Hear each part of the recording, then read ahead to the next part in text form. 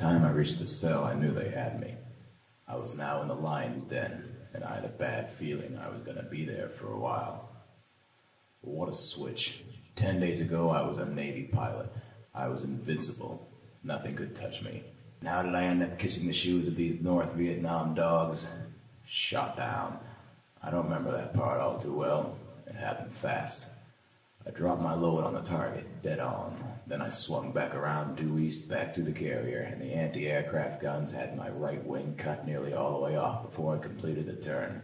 Once I realized my baby wasn't going to fly anymore, I concentrated on getting out of the damn thing safely. I managed a quick mayday into the radio, then pulled the seat firing handle located between my legs. Big mistake there. Had my left hand still on the joystick when I pulled the lever.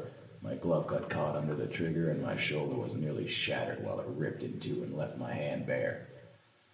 I couldn't have been too far from the ground by the time I ejected. I remember looking up and seeing grass 4 or 5 times before my parachute opened. Now there's an emergency landing that didn't go too well.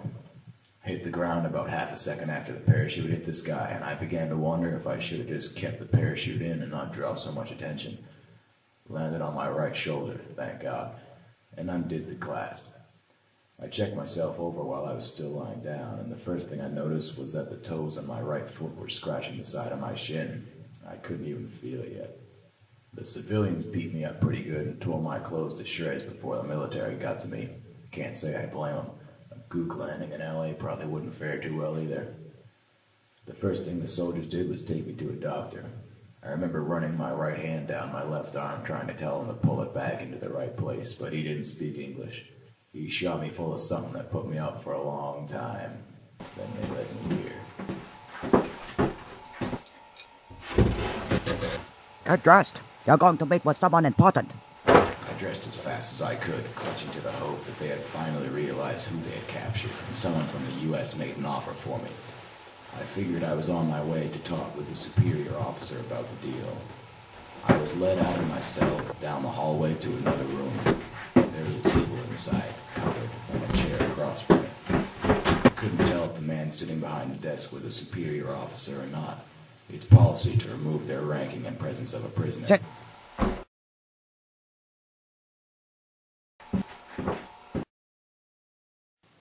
Hello, Mr. Winters. May I express how excited we all were at the news of your arrival. I'm sure your wife Marion and your son Taylor will also be glad to know you will be safely on the ground from now on. I didn't say a word. He was just trying to get to me. I didn't know what the purpose of this visit was, but I wasn't going to play this guy's game. A celebrity like you has such a busy schedule. We're thankful that we could be included. Oh my Jesus, he's got the magazine. August 1965, with my face plastered all over the cover like stink on a skunk. The story inside detailed my family life and how Marion feels about being married to a fighter pilot. She never worried about me. I'd been flying for 6 years now. It was all in those pages, and he knew it now, too.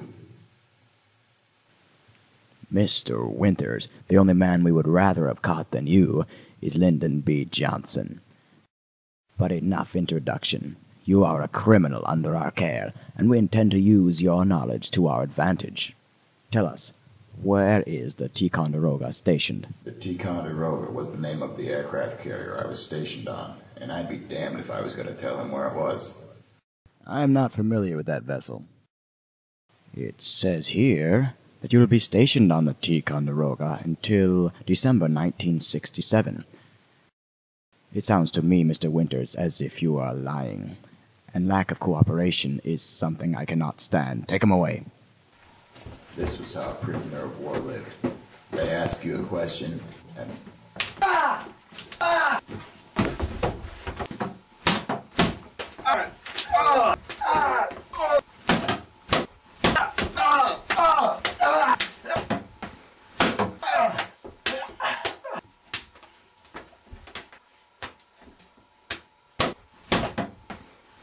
The body responds really well to a beating. You get to a point where your nerves are overloaded, and you just lose consciousness.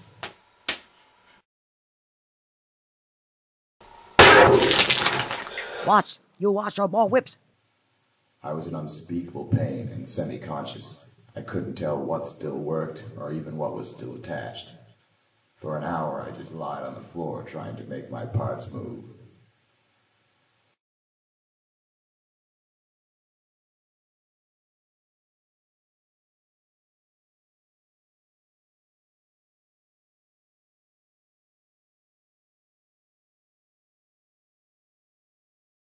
Eventually, I sat myself up against the wall.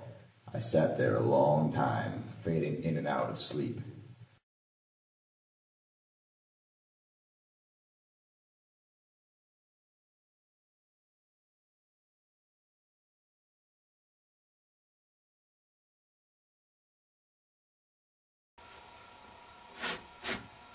The next step was standing.